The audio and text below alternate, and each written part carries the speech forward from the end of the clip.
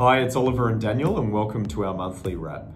In an attempt to fire up the economy, the RBA has delivered yet another interest rate cut, the third in 5 months. The previous cuts have not had the desired effect, but have reinvigorated the property market, which continues its surge.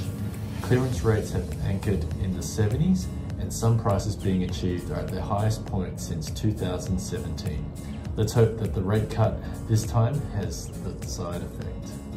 News that the vacant site next to the 7-Eleven on the corner of Beecroft and Carlingford Roads is earmarked for 442 apartments has drawn the ire of locals, with many pointing out that it's actually commercial developments, not residential ones, that Epping needs. Epping is a great location, but lacking in commercial properties and the quality tenants that they attract. And we certainly don't need more apartments. Down the road at Macquarie Park, the $1.8 billion Ivanhoe Estate redevelopment on the corner of Herring and Epping Road has undergone revisions to its master plan, with an increase to open spaces, reduction in building setbacks and lowering of building heights as the original plan came under attack, being described as an ecological disaster.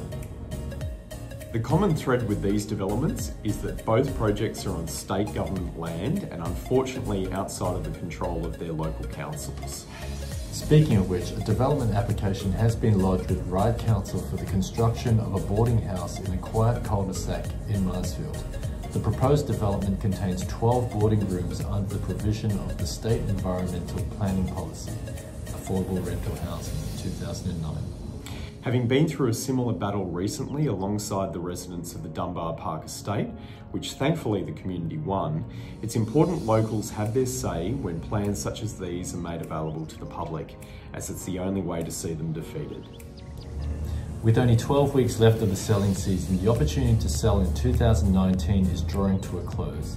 If you'd like to take advantage of low interest rates, high demand and low supply, please get in touch with us today and we'd love to help you out.